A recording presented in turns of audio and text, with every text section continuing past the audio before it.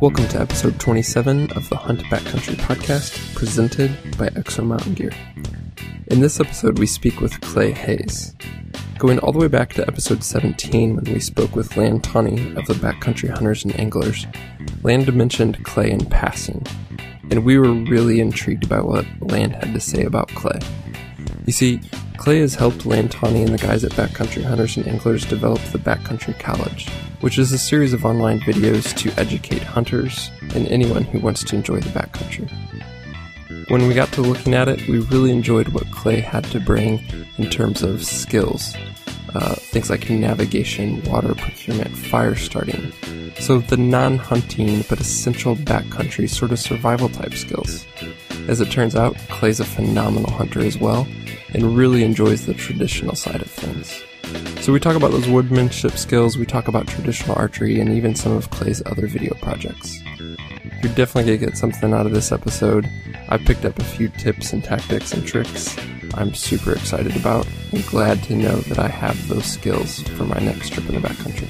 So, really hope you enjoy this episode. As always, you can catch the show notes at exomountaingear.com/27. Thank you for listening. Here's this week's episode.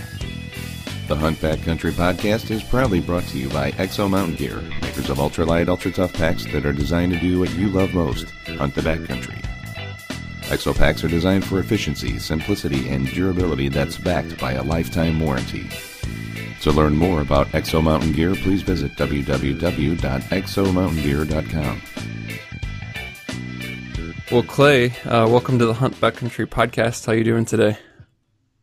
I'm doing awesome. Appreciate the invite. Yeah, we're excited to talk to you. I think, I didn't know it was you, but I had seen some of the backcountry college videos, which you make, and we'll talk about here soon. But then, when we were recording with Land Tawney from Backcountry Hunters and Anglers, he kind of mentioned you in passing and mentioned the stuff that you do and some of the stuff even that you had taught him, and was pretty much saying you were like a backcountry wizard. So we're excited to pick your brain on some of the topics that you specialize in, for sure.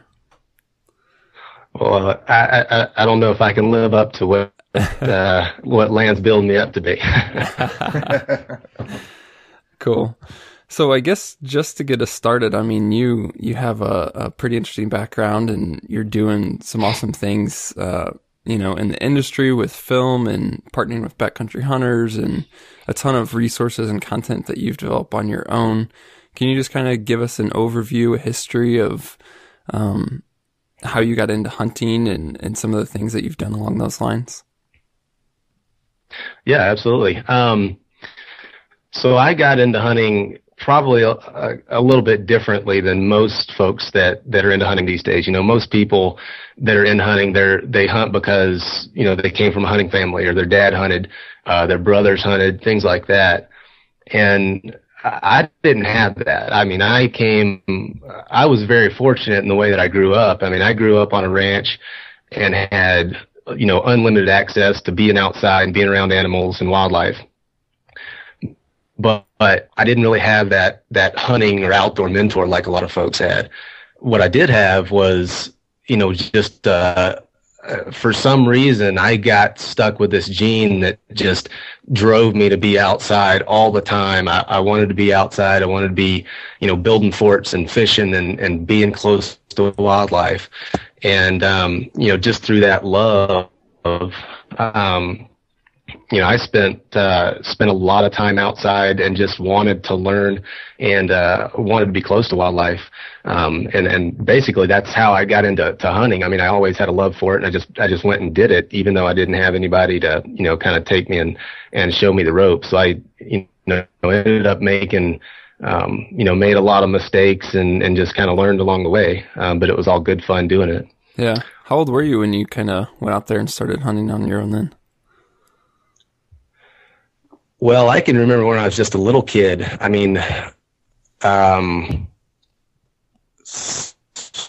8, 9, maybe. I had a BB gun, and I'd chase the quail around in the brush, or, hunt rabbits around the house. So I was just a young kid.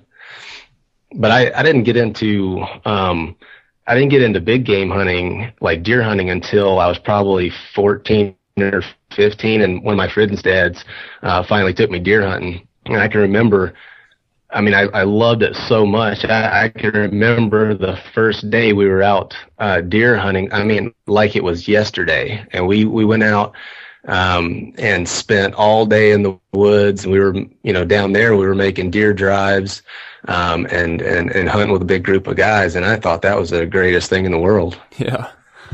Yeah, I'm sure. So you continue to hunt big game to this day, and then you've gotten deeper into it. And as you mentioned, just love to be outdoors. You started kind of filming some things. What projects do you have going on that side of things that you can tell us about? Yeah, so I'm working on film right now. So I started carrying a video camera, a long time ago. I was probably, I was hunting with a compound still back in high school, when I first started carrying a video camera, and I didn't really know what I wanted to do with it. I just, enjoyed carrying a camera with me and filming stuff so that I could go back and show folks what I was seeing. And then I started, really the way that Twisted Stave Media got started. I started making bow building videos after I got into bow building. There's a lot of stuff, a lot of really good tutorials online that show people how to make bows and arrows and things like that. But there was, when you go through that process, there's all these little small intricacies and nuances that people kind of gloss over. And oftentimes those things can make a big difference. And so I saw kind of a need to put out a really in-depth and comprehensive kind of a tutorial. And so that's kind of how I got started in the educational type of videos. And then it's just kind of progressed from there. Yeah, that's awesome. So we're going to certainly get to the bow building and some of the traditional archery stuff, but going back to kind of how land introduced you to us, and then, again, how I mentioned I kind of knew about some of your work, but didn't actually know it was you.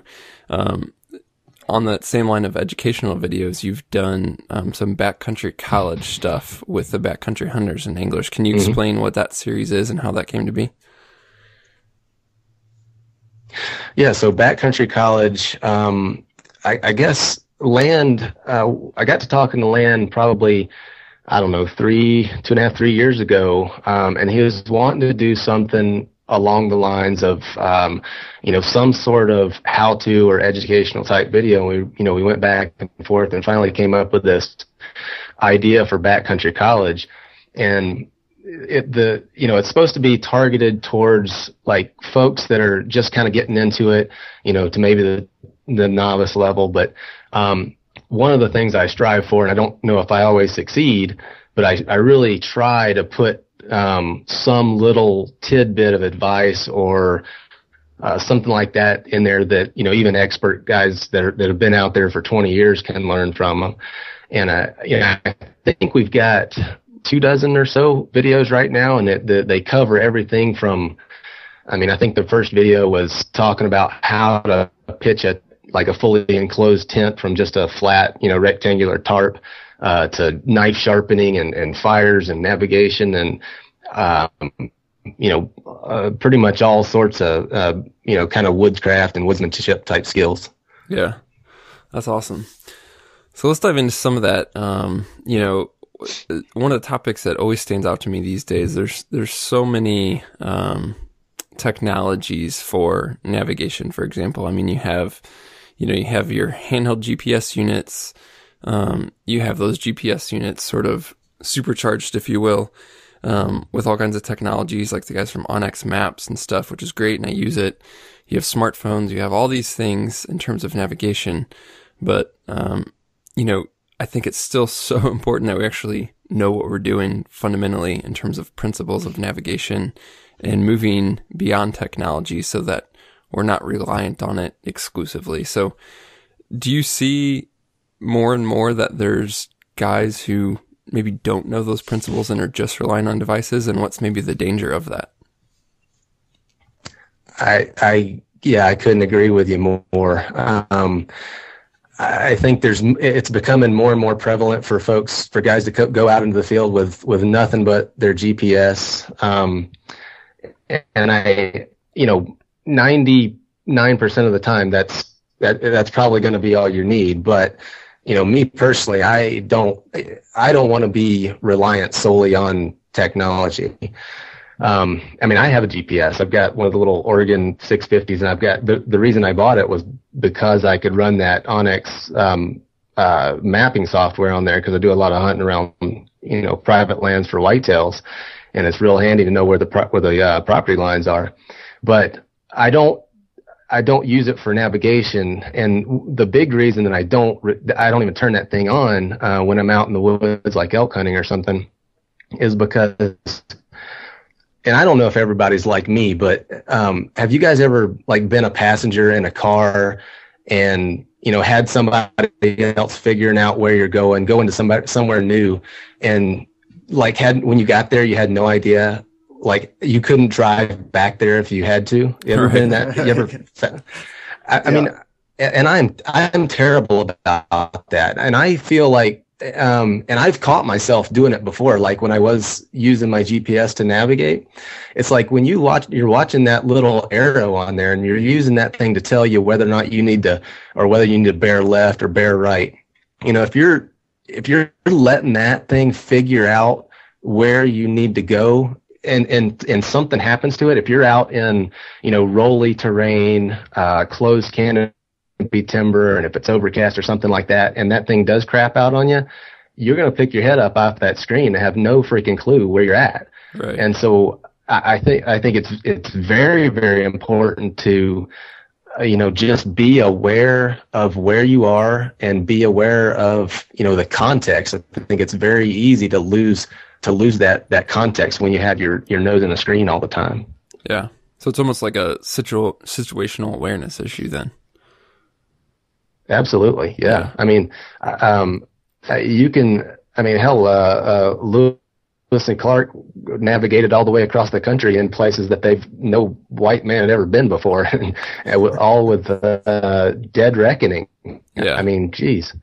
So what are some of the, this might sound obvious, but, just to get down to specifics, what are some of the approaches that you do take when you're out and you're navigating, your GPS is in the pack or what have you? I mean, are you just keeping an eye on, peaks or major terrain features and your position in terms of that? Are you looking at specific drainages? I mean, what are some of those things that are kind of going through your mind and that you're keeping an eye on just to keep your frame of reference? Yeah. So, I think it depends on the kind of country that you're hunting. I've been in, we just got back from a mule deer hunt in the Frank Church, and it's, down along the rivers, it's all open country. It's very distinctive terrain. And in a situation like that, it's easy. You just look around, where you're at, where you need to go. But there's other situations where, you might be up on some big, broad kind of plateau or rolling country and closed canopy. And in a situation like that, it's real easy to get turned around. And so it's very important just to keep keep yourself in that context, so that where you're at in relation to, where the truck is or where major topographic features are. It's easy to stay oriented when you can look a long way, you can see peaks and stuff like that. But when you're in a situation where you don't have those things, it can be really easy to get turned around. And so, just keeping, being aware of where you are is very important. Yeah. So then in terms of, getting down to really granular level for navigation, do you carry, paper maps and a compass and things like that for sure? Or you pretty much rely on the GPS, if you need it for something like that? Yeah, no, I always carry a map, just like a 1 to 24,000 scale, kind of a quad map type of thing. And I carry that for more than just navigation. I just like having a big map because you can lay it out and you can really see how, the terrain lays out, how different features come together.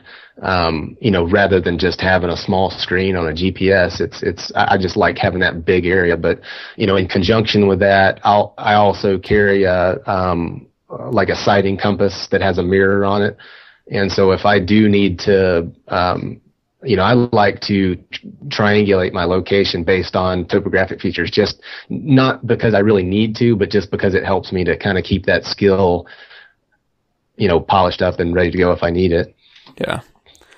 I mean, it certainly is a skill when you get into some of the compass work. I think that's one of the things that keeps guys relying on technology is they start to look into a compass thinking, oh, this is easy. It just points north. And then they start to realize, oh, well, north might not be north because of magnetic north versus true north and all those issues. And I think it, sometimes scares guys away. Is that something that you cover then in the navigational videos that you've done with the Backcountry Colleges, how to set a compass and those topics? Yeah, so we did 2 videos on backcountry navigation where we're talking about navigating with a map and compass.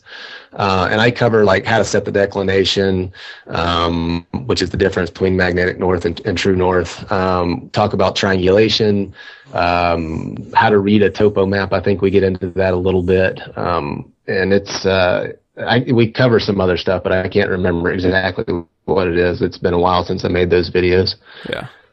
Cool. But it's not, navigating with a map and compass is not difficult. It just takes a little bit. I mean, anybody could learn how to do it. And, if you read an article on it and then took a map and a compass out in the field and just did a couple of exercises, I mean, you'd have it down pat and no problem. Yeah. I think that's a great point. One thing that, I think gets a lot of people is, when we talk about the concept of, all these different backcountry skills or woodsmanship type skills, they do sometimes take practice. I mean, it's not just something you can read an article or even go watch, one of your videos right now in February and then just remember everything in September. But like anything else, it's a skill. And so it needs to be developed and, it'd be a great excuse to hit, the off season and go outdoors and kind of practice some of these things for sure. Yeah, I agree 100%. Go ahead. Yeah. Just one of the other, I want to just kind of 2 other topics really. One of the ones that I'm always curious about is fire starting. And I think just because there are so many different methods all the way from a Bic lighter to flint and magnesium and all kinds of things. What is your approach with fire starting in terms of what tools do you use, and then maybe what's your backup tool? Well, I've got a Bic lighter in my pocket like every day. I mean, that's just one of the things that I'll grab my wallet and a lighter and stick it in my pocket. And I don't, people ask me if I smoke, and I'm like, well, no, I don't smoke. I might need to start a fire. But probably 95% of the fires I start is with a lighter. I mean, they work well and they're pretty damn reliable. But at the same time, when I'm out in the woods, I've got a little emergency kit that I put together, and I've got a little waterproof container in there with storm matches in there. And if you guys haven't played with those things, they're freaking awesome. You can dunk them down in the water and cover them up with dirt and pull them back out and shake them off, and they light up again, like just automatically. They're pretty cool. Yeah. But that, and then I also have, usually will carry a ferrocerium rod, in my pack as well. So I've got a couple of different, fire starting methods. And then, as far as, something to generate a spark or a flame, and then, oftentimes I'll have like a cotton balls with petroleum jelly on it to keep that flame going. Yeah, that's one thing I discovered too. I don't know where I got the tip, but those cotton balls with the Vaseline or petroleum jelly is awesome. Or lint, anything like that. It's a phenomenal way to get things going. Yeah, the one other thing that one of the things that I'll do with the cotton balls is I often have like just a small piece of tinfoil with me, and I mean you can use tinfoil for 1,000 different things, but if you take a small piece of tinfoil, maybe the size of a silver dollar or something like that, and kind of make a little dish out of it, then you stick that cotton ball in there. So when you light that cotton ball on fire, a lot of that petroleum jelly is going to liquefy. It'll drip out the bottom of it.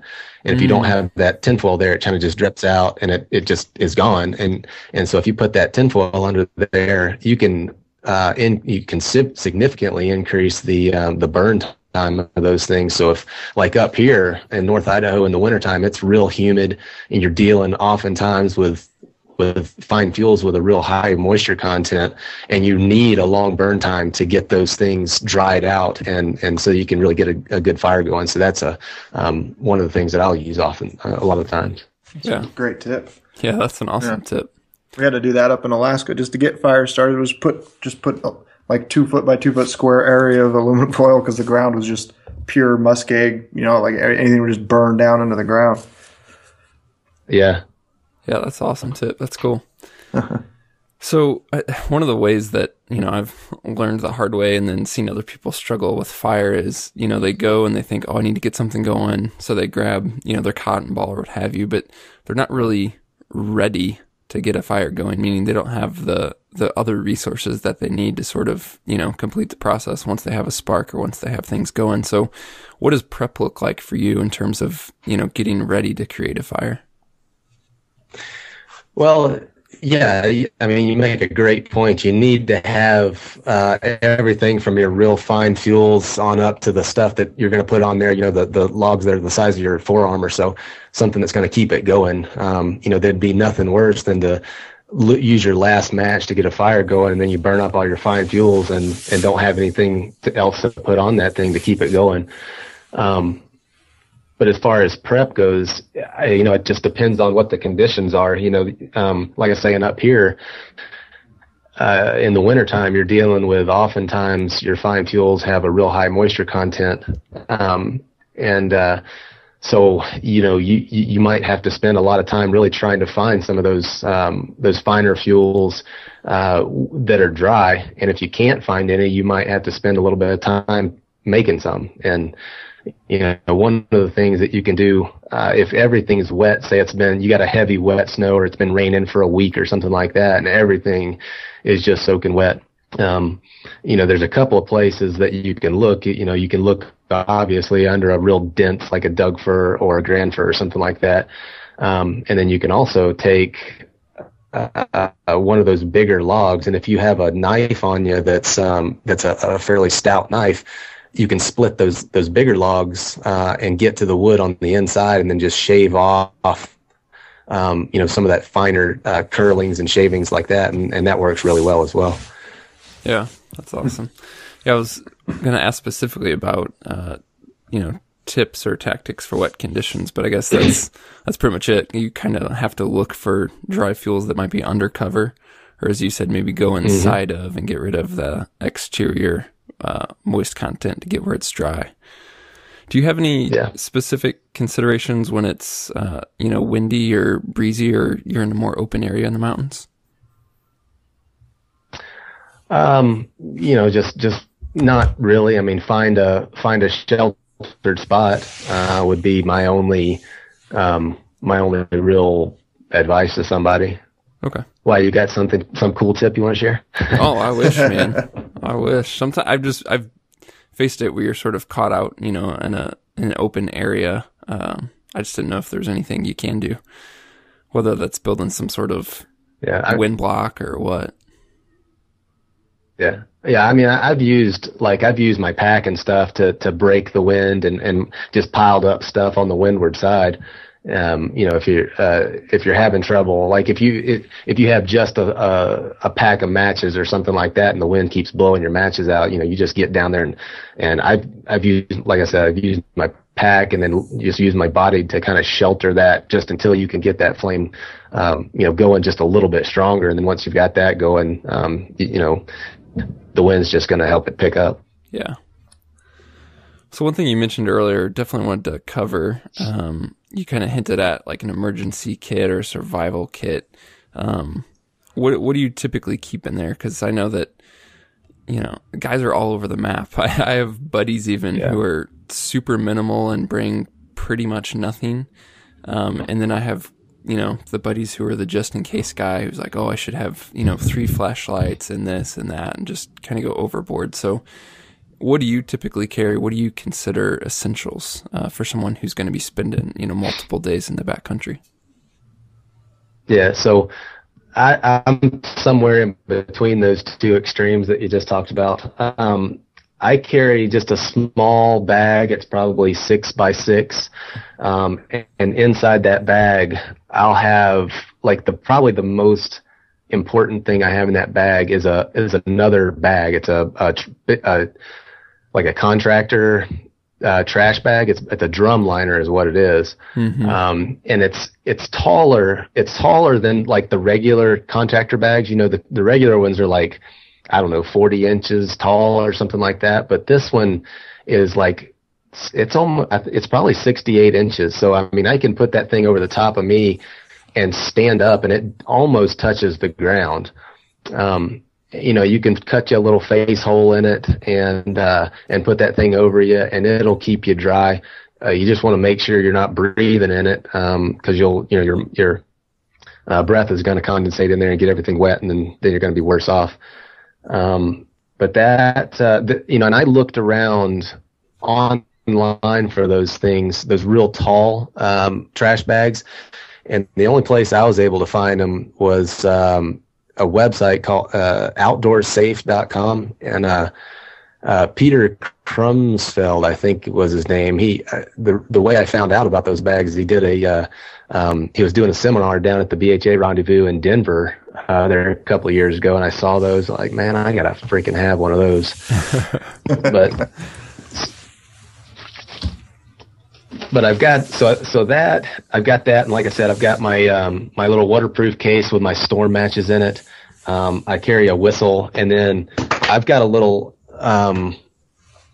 small, like a tiny little, LED flashlight. And the thing's not any bigger. It's about the size of a quarter, but it's super, super bright. So it's like and I carry that with me and and it's a photon. Okay. Is what it says on it. But, I mean, that thing, it's super bright and I'll go through that thing and change the battery every year just to be safe. And then I always carry a bunch of paracord with me, like the real high quality military grade paracord. So is that pretty much it? What do you, like you mentioned earlier, splitting wood, you carry a pretty decent knife, which is something that I don't always do. Oh yeah. But what do you carry there? So I've got a knife that's, like a kind of a drop point. It's probably got a 4.5, 5 inch blade. And the one I've been carrying, is made by Chris Reed. He's out of the UK, but it's got, who makes it's not important, but what is important for me anyway is just having something that's stout. I mean, the blade on this knife is probably 3/16 of an inch thick. So, I mean, I could use this thing as a pry bar if I wanted to. But like for splitting wood, I mean, I can take this thing and set it on top of a piece of wood and then smack it with another piece and just give it a little twist. And I can pop wood that's, like a lodgepole pine.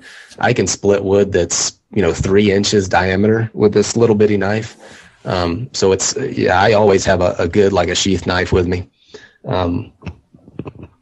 Let's see. Oh, and then one of the other things I carry with me is a titanium water bottle, just to, if for some reason I need to boil water or, cook something like that, I've got that thing and it works out really well. But that's pretty much it. I'm sure there's some stuff I'm missing, but that's everything that I just pulled out of my little kit. Yeah.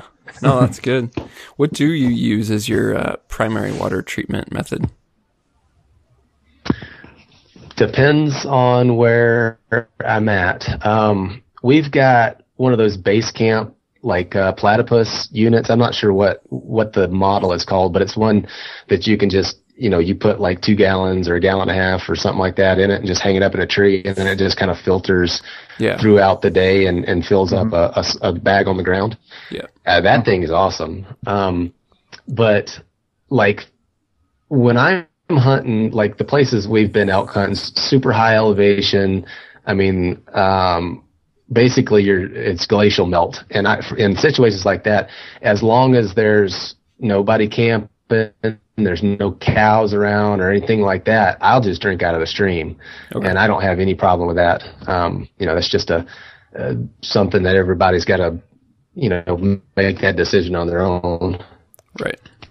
Yeah, that makes sense. I mean, there's probably, I've been in places where it probably would have been fine. And I know I've been in places where, like even in Colorado, I've been at, 11,000 plus feet, and they have, out of what seems like nowhere, grazing rights, and it's like, holy cow, like you come up and there's cattle at over 11,000 feet when you're least expecting it, so, but I'm certainly, there's places that I'm sure you can be safe with it. Yeah. I had, I got sick there a couple of years ago elk hunting, and I had one of those damn little filter straws, and I can't remember who made it, but I drank out of a place that I never would have drank from without that straw. And that thing gave me a false sense of security. And I drank from, it was basically just like a stagnant ditch with algae and stuff growing. It was disgusting. but that's, I drank through that straw and I got sick. And I was like, man, you know what? Screw that. I'm not, if I had been just following my own rules, about what kind of stuff to drink from, I wouldn't have got sick. So I said, the hell with that. Yeah. That's probably a good lesson for all of us. I think, there's so much that we think is miracle gear or products that are foolproof. And I think just sometimes we put too much trust in them. Certainly good to have and certainly thankful for them, but common sense wins more than gear, So, so absolutely. On that topic, let's take a shift, kind of talking about gear and reliant on it and kind of getting back to the basics. You mentioned before making bows, and you've also hinted at, before you used to shoot compound bows. So you've made a big jump to the transitional side in a big way, all the way to making your own bows, making your own arrows, and getting really heavy into it. What led you to make that change, and when was that? I've always had an interest in traditional archery. Ever since I was just a small kid. When I first got into traditional archery, when I was probably, 10, 11, 12, something like that, my brother had found an old Ben Pearson recurve somewhere. I don't know where he came up with it, but he brought it home, and I started shooting that thing, and I shot that thing till it delaminated. And I was, that was during that time, that was one of the times when it was a real like heavy upswing in the rabbit population down there around our place. And so I spent that all fall and late summer chasing rabbits around. And I don't think I ever killed one, but I had a damn good time doing it. But when I started wanting to get into deer hunting, as far as bow hunting goes, I didn't know anybody that shot traditional, and this was kind of, before the, Google and the internet really got rolling. So it wasn't like you could just go online and find a community of people that were there and ready to support you. And so when it came time to, get a bow for deer hunting, I got a compound because that's what everybody else around me was doing. And that's the only thing that I really knew, at that time. I didn't even know you could kill a deer with a recurve, because I didn't know anybody that was doing it. And I shot a compound for a couple of years, and probably around the time, maybe shortly after I graduated from high school, I started getting into building my own bows. And I'd tried to make bows before and never was successful at it.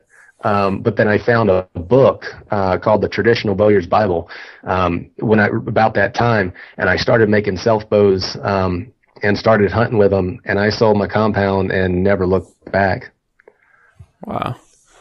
So most of your big game, hunting, at least as an adult, has been strictly traditional then? Yeah, I've been shooting a self bow, a wooden self bow since I was probably 19 or so. So, 15 plus years. Yeah, that's cool.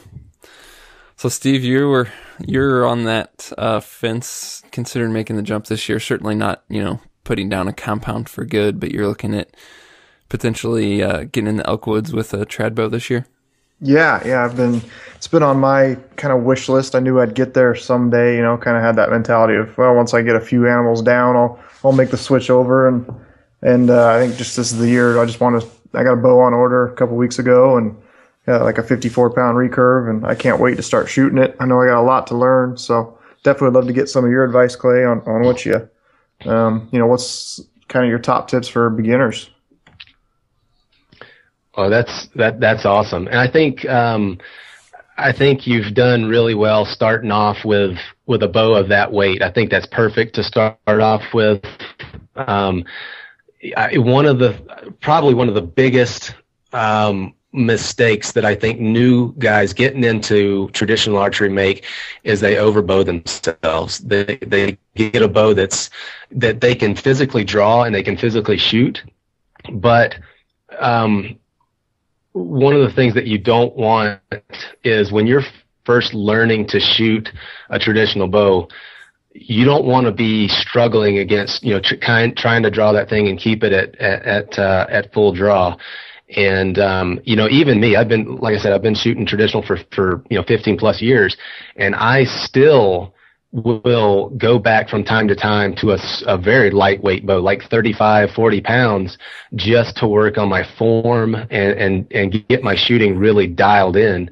When you're trying to figure out where your anchor is and figure out back tension and, proper form, the last thing you want to be doing is struggling against your bow. Yeah, it makes a lot of sense. So I'm total, novice to traditional. I've done nothing but play with them. And it's, even kind of been years since I've played with one regularly, but I was just kind of surprised to hear you mention back tension there. I was always in more of a snap shooting mindset. Can you kind of talk about the release with the traditional bow? Like just in terms of, anything from what's going on muscularly to what's going through your head and kind of how you're releasing that arrow?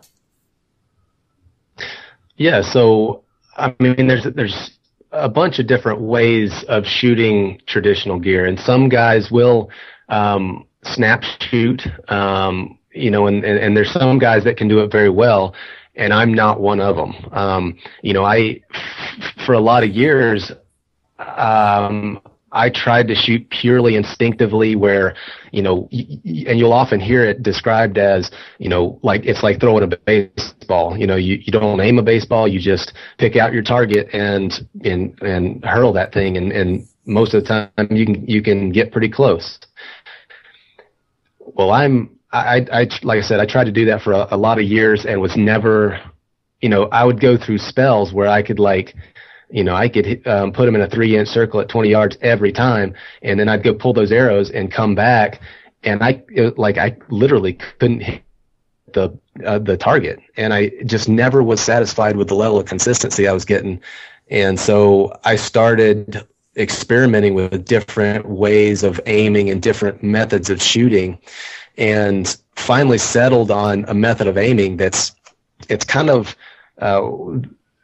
a modified gap shooting type of a thing. So when you draw a traditional bow, you don't have any sights. You don't have a peep sight. So it's important to come to that same draw or the same draw length, and then your anchor every time. But then what I do is through my peripheral vision, I'll look at my arrow tip and kind of use that as a sight. And so I'm lining up my arrow tip left and right. And then the elevation, if you look at that sight window, or the sight picture, whatever you want to hit is above your arrow tip, unless you're far back, and then you'll raise up until your arrow tip's above whatever you're wanting to hit. Does that make sense?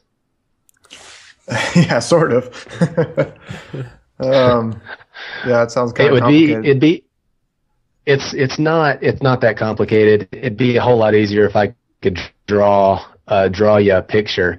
Mm-hmm. But anyway, I mean, if you read about it, you'd know what I was talking about, but just read about gap shooting. But the reason I say my method is kind of modified is when guys are pure gap shooting, they'll consciously like judge yardage, and they'll say, okay, my arrow tip is, whatever, 3 inches below the target, or 3 feet below the target, whatever. And they consciously measure that gap. And I don't do that. I kind of just, the elevation, like where my bow arm raises to, is kind of instinctive. Mm-hmm. But the left and right lining up, that's more of an aiming type of thing for me. Okay. But I mean, if you talk to 10 different guys, but if you talk to 10 different guys, you're probably going to get 10 different ways of aiming and shooting a traditional bow. Yeah. It sounds like a lot of it just comes down to, you just can't get away from practice and learning what works for you and what doesn't. Yeah. Yeah. Yeah. So how about on arrows? I'm assuming you're probably building wooden arrows. Mm-hmm.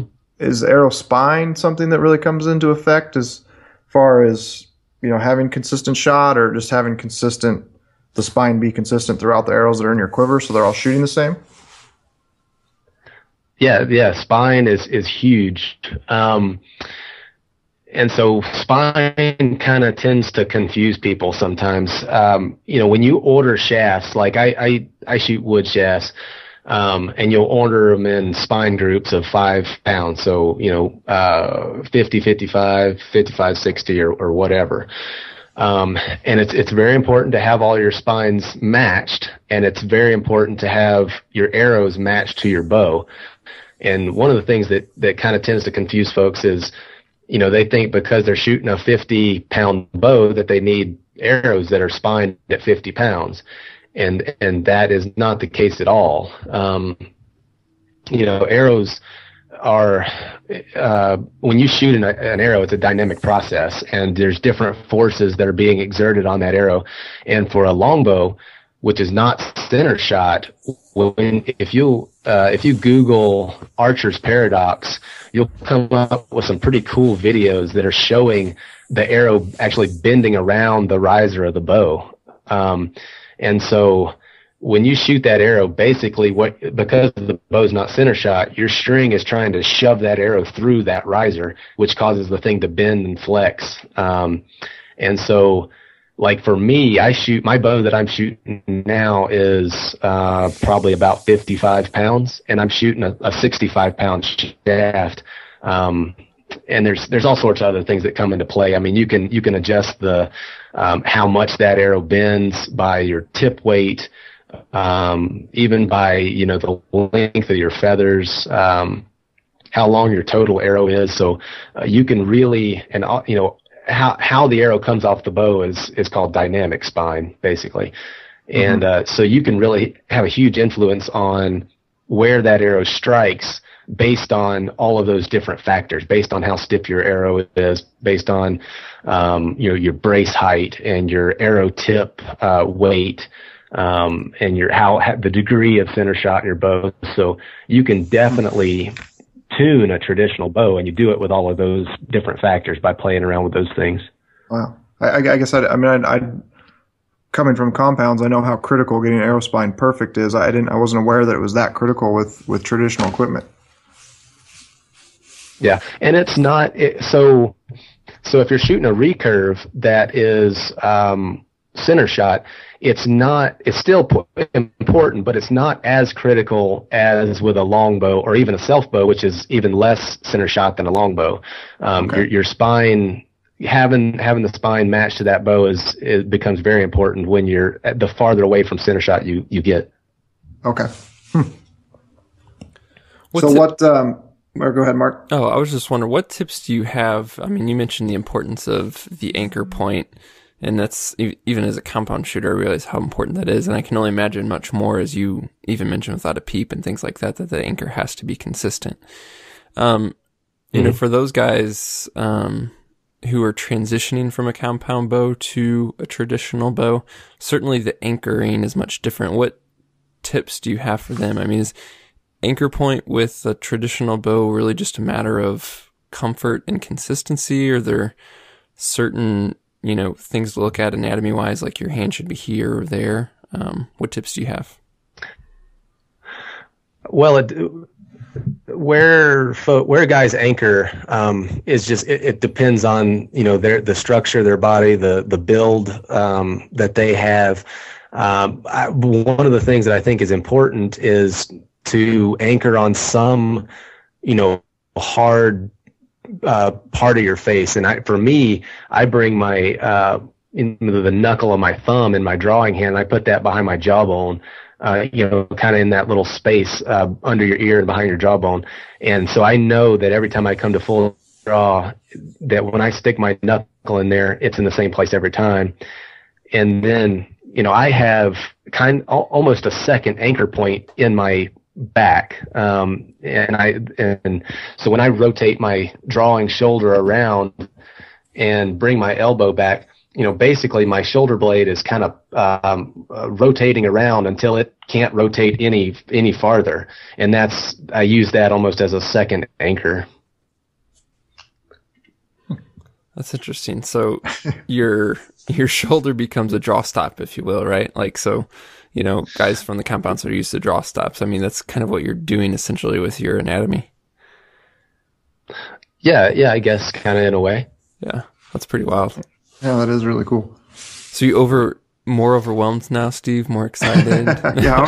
I got to go to, when I was at the ATA show, Mark, you were there with me. I got Elite came out with a new, just kind of modern recurve, and I had more fun shooting that thing than I've had shooting a bow in a long time. And I just kept shooting arrow after arrow through it. So I can't wait to get the bow and just start practicing. And whether or not I am proficient enough to hunt this year, I'm really looking forward to the process of learning something new. And, you know, traditional is just kind of that next step up of something that's that much harder, and you got to get that much closer to the animals. Yeah. So Clay, what's shot distance? What's kind of your ethical range?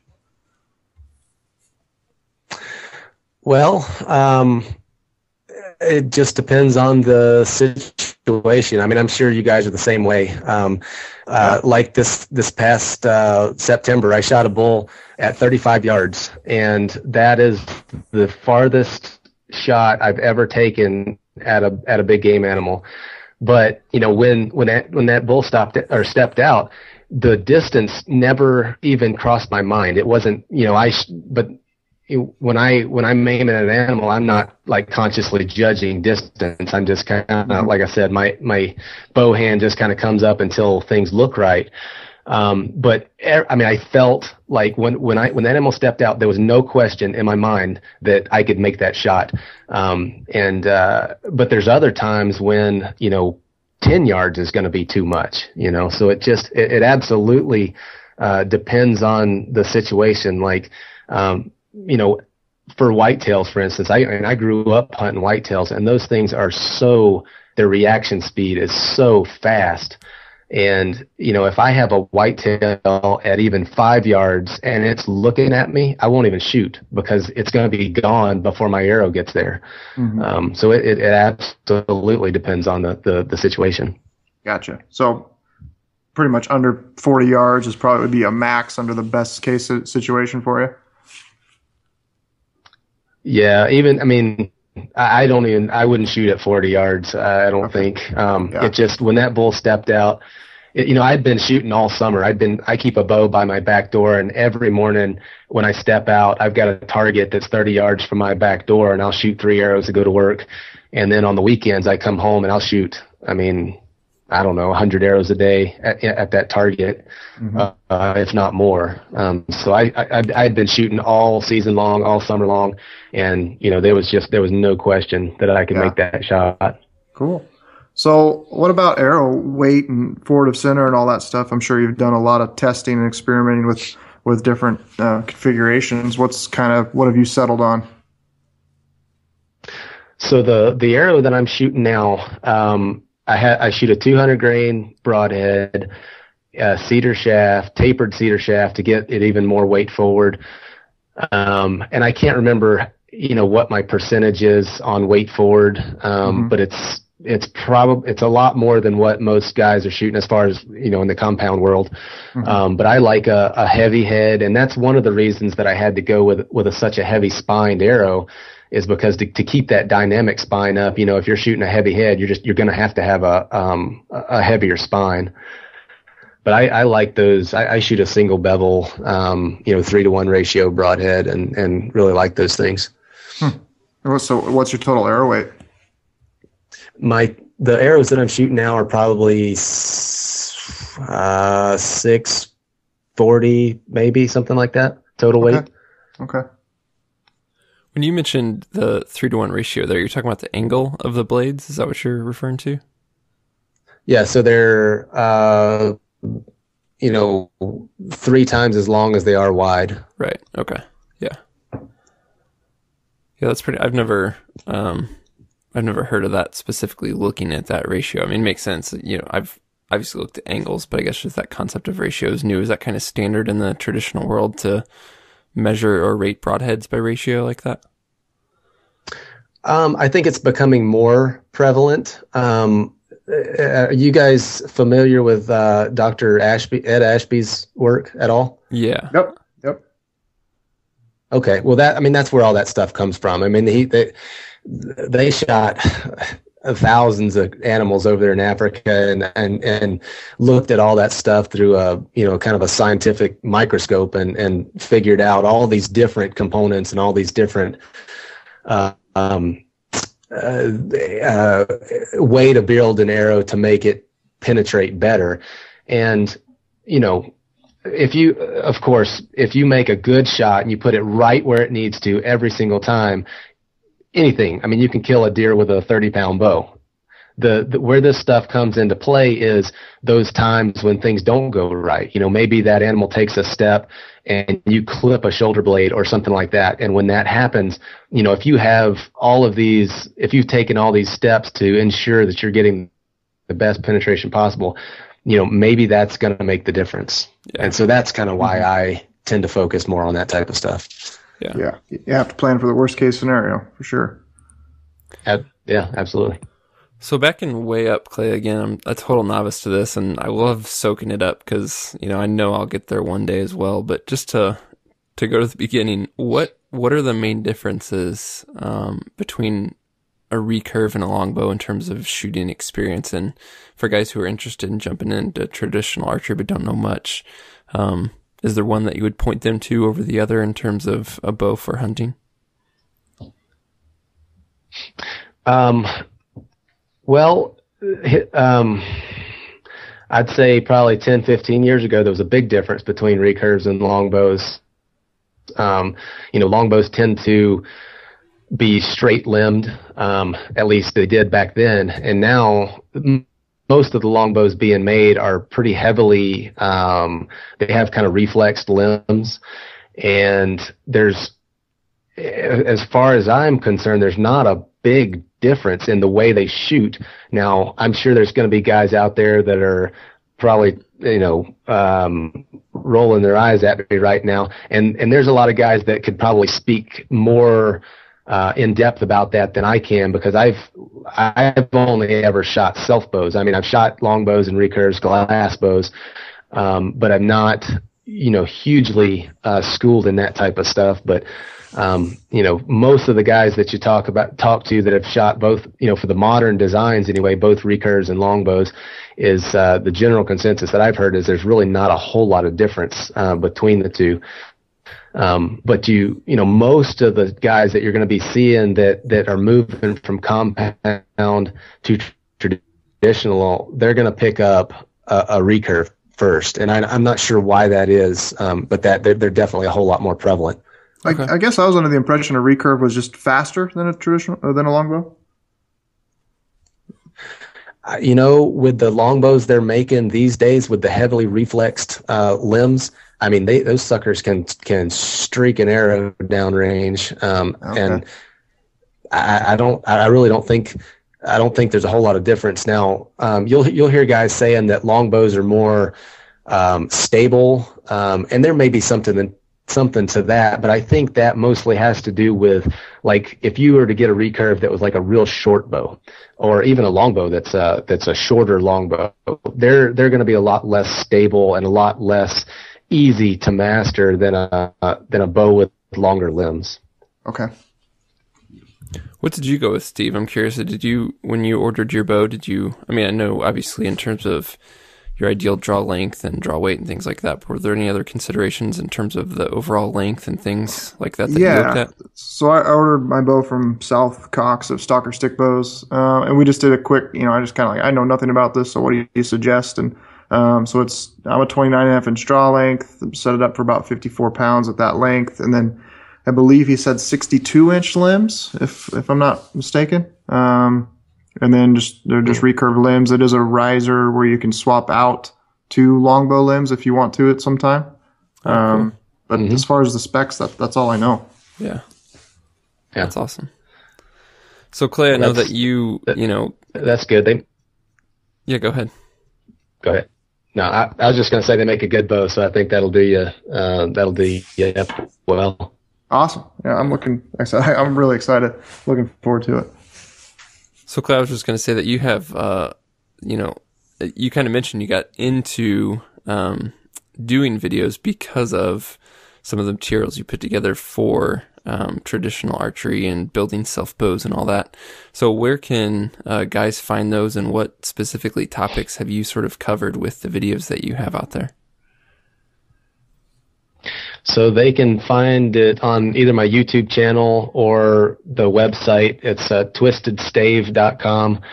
And I've, like, for the archery stuff, I started with bow making, like how to build a longbow from a piece of wood, which is, most guys aren't going to take it that far. But I've got other videos on there about, how to build arrows. I've got stuff on there about making strings and how to serve strings. And I'm currently working on a series on tuning, which gets into all that stuff we were talking about, spine and dynamic spine and tip weight and brace height and all that stuff. And I've got one of those newer GoPros that'll shoot like 240 frames per second. And I'm showing how those when you modify things on your bow, say your brace height or your arrow tip or something like that, I'm showing in slow motion what the effect of that is on your arrow as it's flying downrange. So I think it's going to be pretty cool, but it's going to be a little while before I get it out. That's awesome, though. Yeah, so I'll definitely be watching. Yeah, for sure. So I know that you've done some hunting videos. Can they find those on YouTube as well, or in terms of your hunting videos, where can they find those? Yeah, find that on my website too, or on YouTube.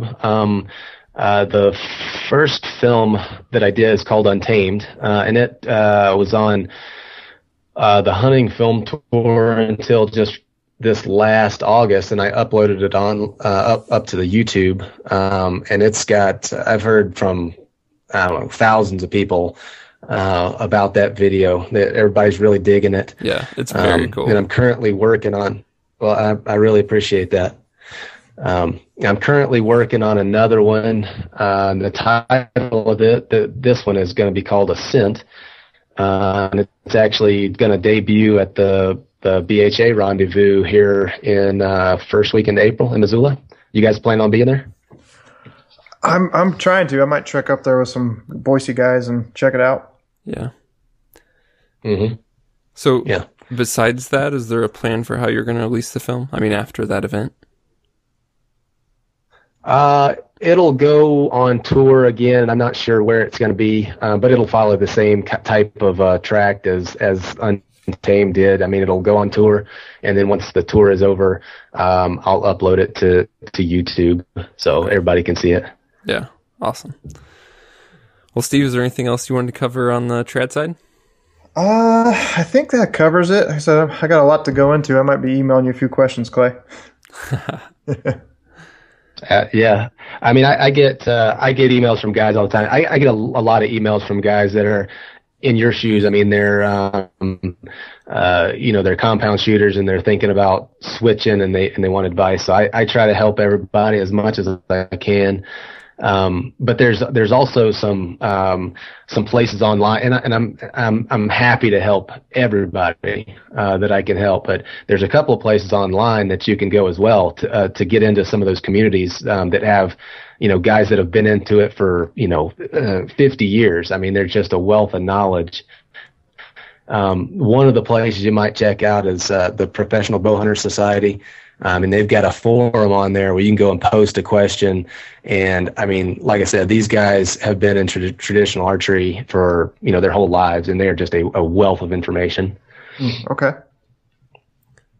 That's cool. Well, Clay, we really appreciate your time. I know we covered a lot of topics and jumped around, but, I picked up something everywhere. I mean, even the little tips like the, putting the foil under your, cotton balls and Vaseline, like that's, I always just love learning little stuff like that can make you more prepared or more effective in the field for sure. So we appreciate you sharing your info with us, and might have to have you back on here again another time, talking more about trad and some things like that.